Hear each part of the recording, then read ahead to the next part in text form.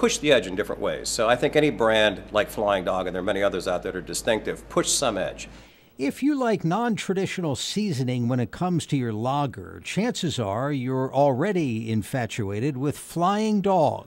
We do a lot of experimentation, and from that we come up with beers like hot chocolate, kind of a mole chocolate with some hot spicy seasoning in it, a chai beer, a green tea beer, a ginger beer. So we really have the ability here to do, well, 43 styles. Brewing 24 hours a day, 7 days a week, Flying Dog is Maryland's largest brewery on a mission to introduce people to better beer.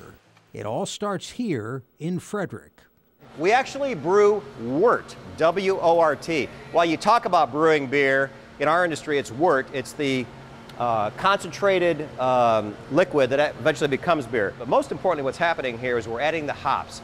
And that's where you're getting the traditional bitterness on the back of your tongue that is so distinctive to beer. Using about 7 million pounds of grains per year, the beer house brews 2 kinds of beer, ales and lagers.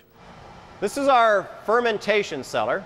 This is where the magic happens. So we have the nutrient-rich wort that's been cooled to about 65, 68 degrees, depending on the beer. It's transferred into these cylindro-conical unitank fermenters.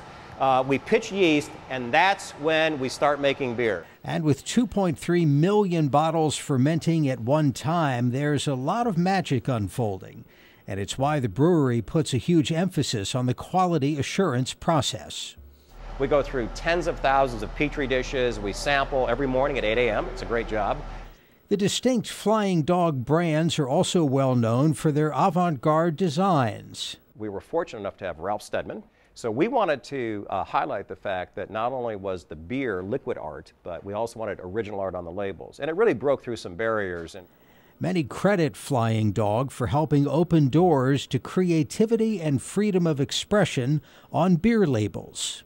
And aside from great designs, unique beer names, and styles that will make you crave another pint, there's another aspect every Flying Dog drinker in Maryland will love. I very much believe in the concept of local. So it's kind of not just Flying Dog, but for Maryland in general, and the great breweries we have here, the great restaurants, the great wineries. We really like to see people come and visit Maryland and buy Maryland and have that spill over into the surrounding states because Maryland produces so many great products.